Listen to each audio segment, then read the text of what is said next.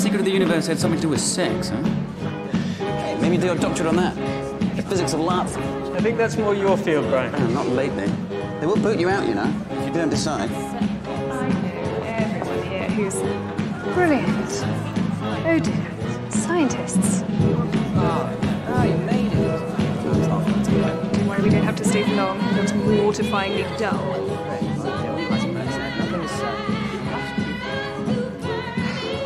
Pause. Who's that? Who's who? Oh, him. Oh, he's strange. Clever. Goes to ban the bomb marches. Wild.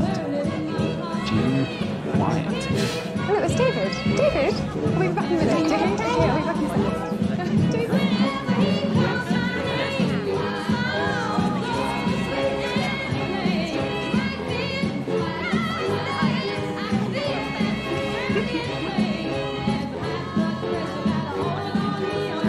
Hello.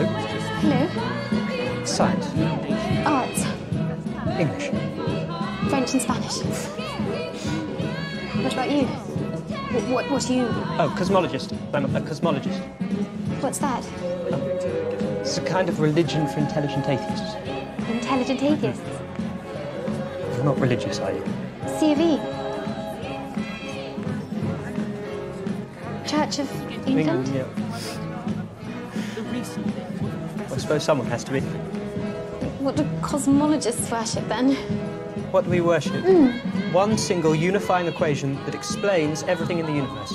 Really? Yes. What's the equation? That is the question. And a very good question. I'm not quite sure yet. But I intend to find out.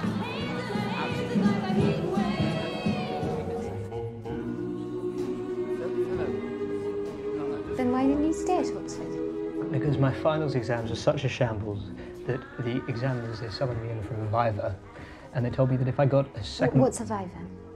Oh, it's a sort of mildly terrifying face-to-face thingy. Like an interview? An interrogation.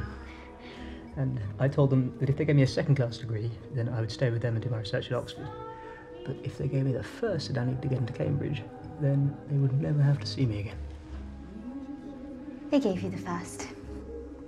They gave me a first. Of course. This party is officially deceased. Come on, I fixed you up a ride home. Come on, Jane. Jane.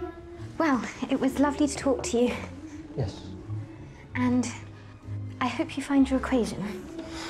Yes. Oh. Bye. Bye.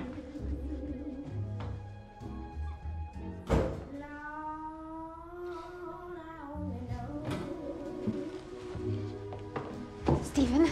Oh.